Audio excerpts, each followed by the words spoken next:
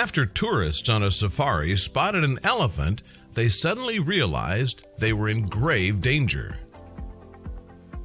On a sunny morning in January 2018, a group of tourists were on safari in Botswana's Chobe National Park. Sightseers got a treat when a cute baby elephant and its mother popped out from a clearing. Botswana's Chobe National Park spans an area of around 11,700 square kilometers. It was the first of its kind in the country, and since its inception in 1968, it has become renowned for its vast elephant population. However, this hasn't always been the case. The 19th century saw an unprecedented slaughter of animals in the country due to poaching by Europeans and locals. Indeed, by 1890, a large amount of the country's game had been wiped out, and it took almost 80 years for elephant numbers to fully recover. Over the last 5 decades, though, the park's animals have thrived. In fact, the reserve is now known to have the greatest elephant population in the entire world. There are 3 different recognized types of species: the African bush elephant, the African forest elephant, and the Asian elephant. The group that resides in Botswana, however, is the African bush or Kalahari elephant, and it is the largest of all 3 species. With this in mind, it is perhaps of little surprise that other than humans, adult African bush elephants generally have no predators. Despite this, poaching combined with loss of land has caused the number of animals to fall. The African bush elephant is renowned for having short ivory tusks that are quite brittle, which is believed to be caused by a lack of calcium in the soil.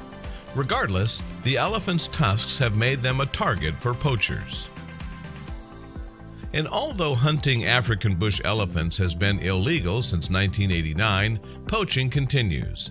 Elephant numbers worldwide have fallen by 62% over the last decade, according to World Elephant Day.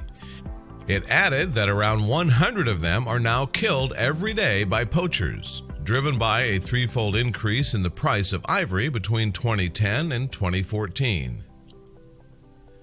Despite the risks to elephants, safari tours in the Chobe National Park continue to be immensely popular.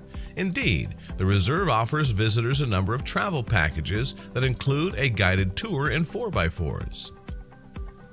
And that's exactly what one particular group of tourists were doing on a sunny morning in January 2018. Indeed, in a video shared on National Geographic Wild's YouTube channel, a truck full of people can be seen enjoying the beautiful surroundings of the national park.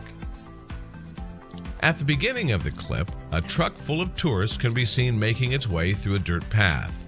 As the truck travels along the road, the camera captures the shrubland that conceal the park's wildlife. Soon the air is filled with the undeniable sound of trumpeting. Although the sounds that elephants make can be intimidating, the truth behind the noise can mean a number of things. Whatever the reason, though, witnessing a wild elephant trumpeting firsthand is likely to have been a memorable experience for the tourists. However, they were soon in for an even bigger treat.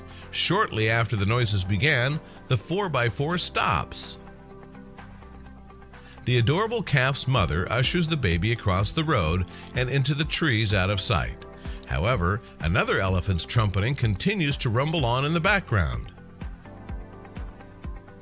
With this in mind, the driver of the truck speeds off into the distance, but the angry elephant does not give up that easy, and it takes after the tourists. The open-sided vehicle bounces along the dirt path, trying to evade the angry giant.